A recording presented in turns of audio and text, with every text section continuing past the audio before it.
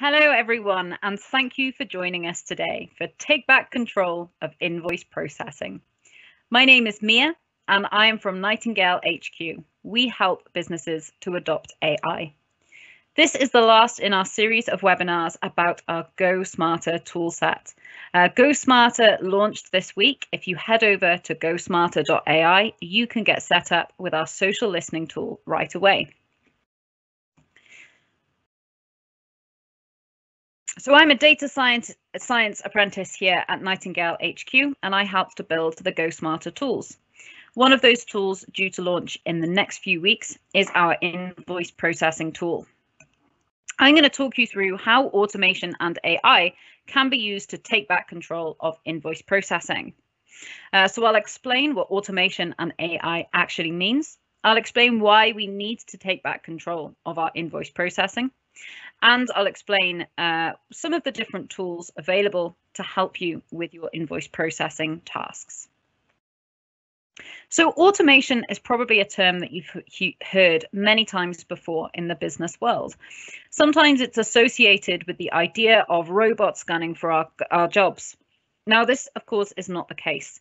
Automation works best when it is designed to work alongside people. Automation at its best takes repetitive day-to-day tasks away from people who find them boring, frankly, and monotonous, leaving those people, those humans, to focus on what humans do best, dealing with the kind of fuzzy logic, the decision making, and all the things that really do require a human brain to do. Automation, in this sense, saves us loads of time and it saves us money, leaving us to do important things that we need to grow our businesses. At its simplest, automation is using a system to perform a specific task. It can be a really specific task, and it can be triggered by a range of different things. For example, if you want your lights to go on and off at certain times of day, but you don't want to invest in smart bulbs, you can buy a ticker timer to plug your lights into. The ticker timer is the trigger for your action. The trigger at this point is whatever time you have set. And the action in this example is your lights switching on and off. But the trigger and the action can be different. The trigger doesn't have to be time. It can be something that is manually triggered. For example, the Amazon Dash buttons, which used to be physical buttons, now exist on an app, are the triggers for a more complex action, asking Amazon to set up an order for whichever item you have attached the button to. So you can define automation for any number of different business processes, and the only limitation for what you can automate in your business is what you can define as a simple set of steps. Automation is very much garbage in, garbage out. If you don't define the steps very well, if you don't choose the right trigger, the automation is not going to work very well. But as long as you have a business process that you can break down into steps that can be performed by a computer, you can automate that process. And it does not have to be do this, then do that. Your automation can be if this, then that. What I mean is automation supports what we call branching logic. The set of steps can reach a fork in the road and they can diverge one way or another. As an example, since we are talking about invoice processing, with Power Automate, which I'll introduce later in the talk, you can listen out for any email coming from your suppliers that contains an invoice. Your if this then that, in this case, is looking at who the supplier is. So you can check the domain of the email that was sent to you. And then you can divert those invoices to different folders in your OneDrive, for example. And most importantly, automation can include human and AI steps. Not every step in your chain needs to be performed by that simple automation process. Many automation processes include approval steps. So if you have an automation set up, for example, using our social listening tool to retweet very positive tweets about your brand, you can add a step very easily that says, I'm just going to email this to a person to make sure that they're happy for this tweet to be retweeted. Because humans are much better at computers at those very fuzzy areas, that is this the right decision to make, especially when it comes to things like social media and understanding the context behind text. But For a lot of those tasks, we don't even need a human to do that step. We can free that human up for something even more complicated. We can involve AI. AI, or artificial intelligence, is a more complicated system than an automation system. AI is software that performs cognitive tasks. Cognitive very much means what it sounds like. They're tasks kind of like the tasks that our brains perform, and they fall into three broad categories. Reasoning is taking in a bunch of data, often imperfect because data almost always is, and forming some kind of conclusion. It's looking through a bunch of invoices from the past and saying, we're probably going to need to pay that supplier about £150 this month. There's also understanding. This is something that humans are very, very good at, using all of our different senses to understand the world around us. Now, AI can do things like looking at an image and recognizing the objects in it. It can do things like taking a picture of, say, a PDF, a photograph of an invoice, and saying, I can see what the total amount in that invoice is. So kind of reading. And finally, AI can also understand voice. Anyone who has an Alexa at home knows what that means.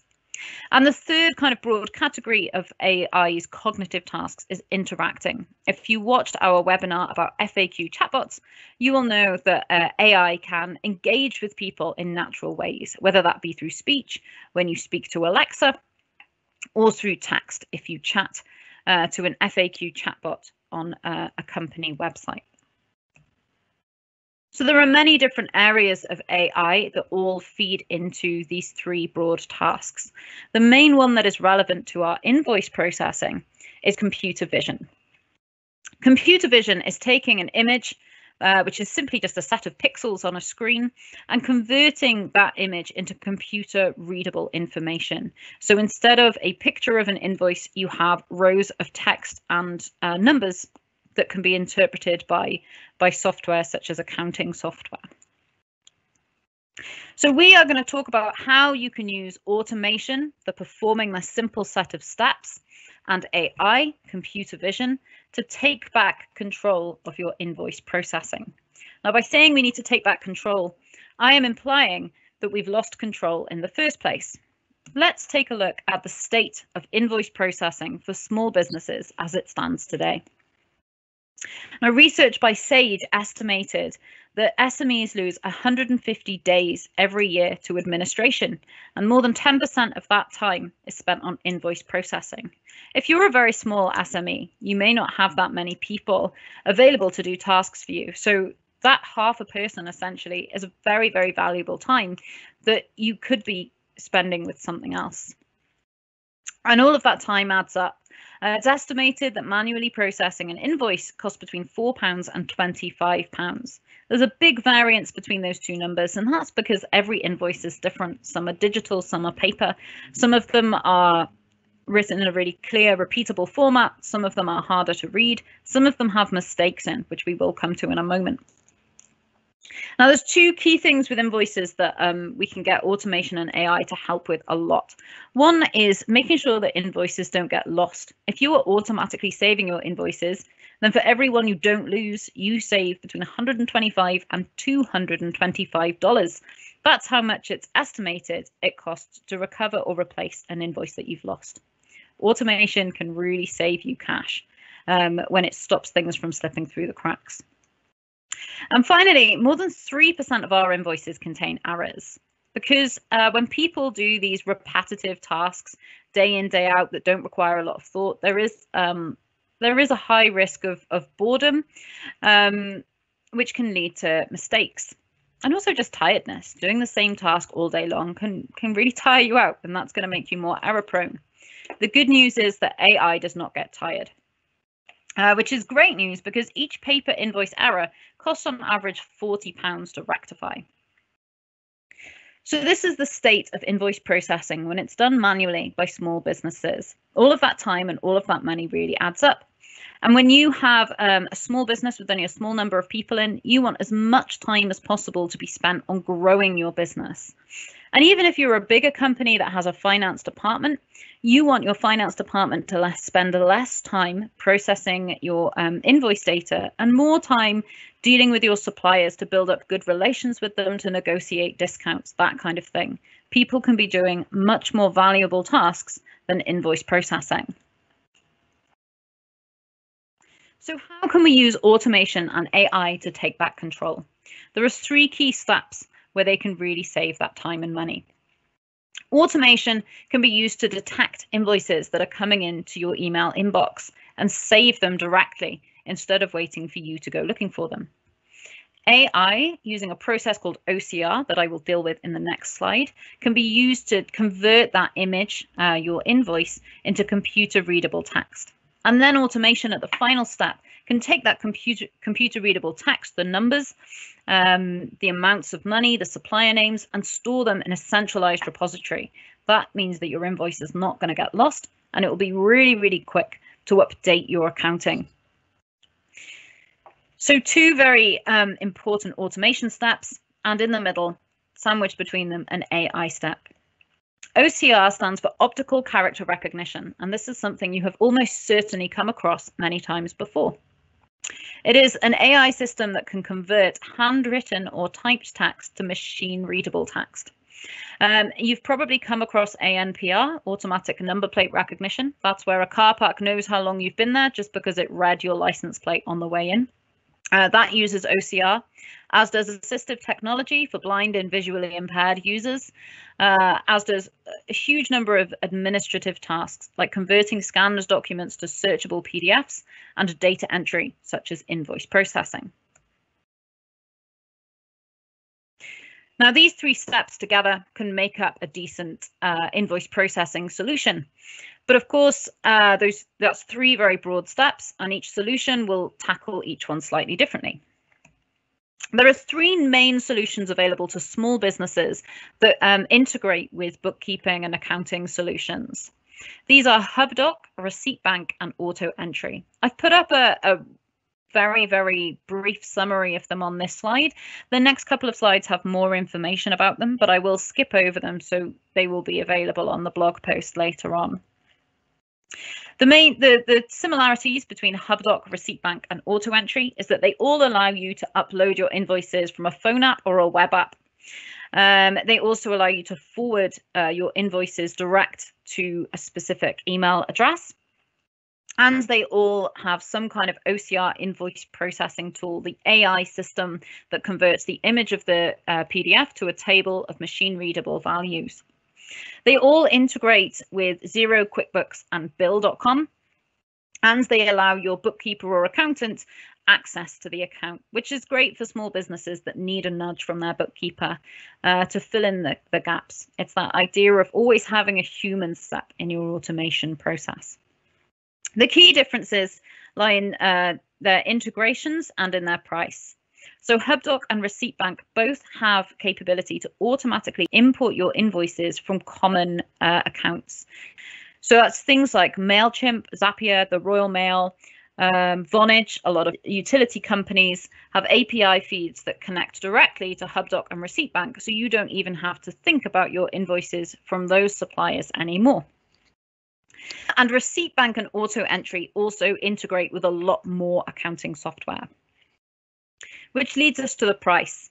HubDoc is owned by Xero and is available for free to all Xero users. So if your company uses Xero for your bookkeeping and accounting, and you're not using HubDoc, you are essentially paying for it without using it.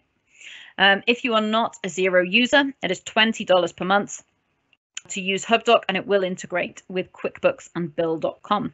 That $20 a month gets you unlimited users, whereas Receipt Bank, which costs £10 a month, gives you 1 user and 50 invoices per month. If you need more users, if you need more invoices, the price starts to build up.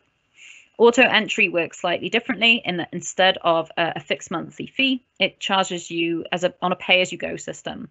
You buy credits that are used to process your invoices. And it comes out at about 15p per invoice at its cheapest. So by looking at this comparison, you can see that there's an awful lot of features available with this built-in OCR invoice processing, as long as you're prepared to shell out about £10 or more per month. But if your invoices exceed 50 a month, if you want a lot of users on there, then that price can really start to build up. Here's a little bit more information about all of them. So what about the GoSmarter Invoice Processing tool? Well, this tool is designed not to have so much of a cost buildup as your invoices increase. And it's designed to have a lot more focus on that automation step at the very beginning, the listening out for invoices if your suppliers are not on the list of approved invoices that you get with things like HubDoc.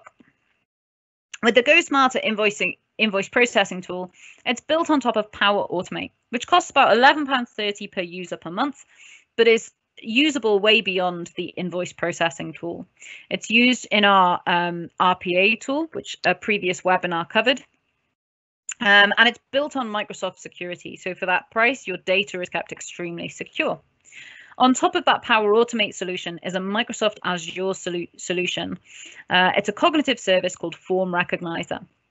Form Recognizer with the OCR labeling tool allows you to train your own machine learning models to recognize your own invoice layouts. There's no code required. It's simply a click and drop labeling system, and you only need about 5 invoices from each supplier. Once you've set that up, you won't need to think about that supplier ever again, because the Power Automate solution listens out to emails from that supplier, extracts all of the text from them, and saves them to the common data service. So there's a bit more setup required with this tool. But once you've got set up with it, it costs less than a penny per invoice for the first 500 every month. And if that's not enough for you, it's still capped at 5p per invoice when you go over 500 a month.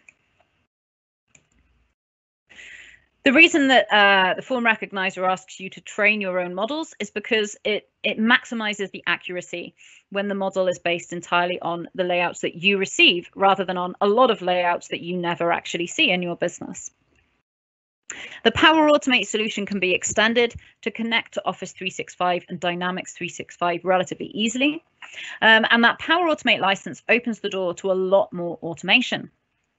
It scales with your business at a very, very small rate of less than 5p per invoice for the first 500. Sorry, less than 1p. And what doors does that Power Automate solution open? Well, if you're set up with Power Automate for that very low price, you can introduce a bunch of approval processes. It's very easy with just a few clicks to set up approval processes for emails, tweets, anything that you might want approval for. To automate your social media, if you post to Instagram, you can also ask for it to post to Pinterest as well, or to Twitter or something like that. You can customize your own push notifications. You can say, I want my phone to buzz if I get an email from my boss, or I want my phone to buzz if somebody fills in my form that I set up.